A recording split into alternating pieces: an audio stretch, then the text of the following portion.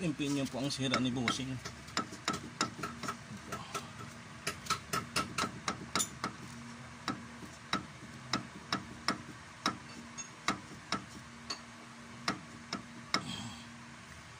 Toyota Lovelife to.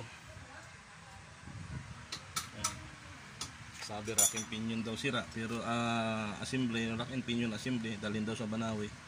Pero buti na lang pinatingnan niya. Ito lang naman naging sira dito eh. Ito lang naman naging sira. Yung rack end na to. Yung kabila naman okay, pero titingnan ko yung condition kung gaano kaganda pa yung condition doon sa kabila. At itong tie rod naman nito, okay pa naman itong magamit, matigas pa. So ang nadali dito talaga yung rack end lang talaga. Kaya napakalakas ng ingay nito pagka nalulubak.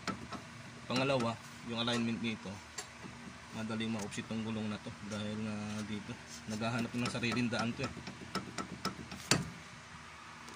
Okay.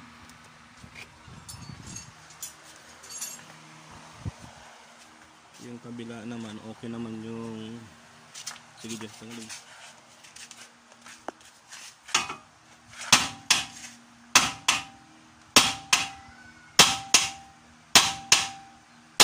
Okay na, angat na yun.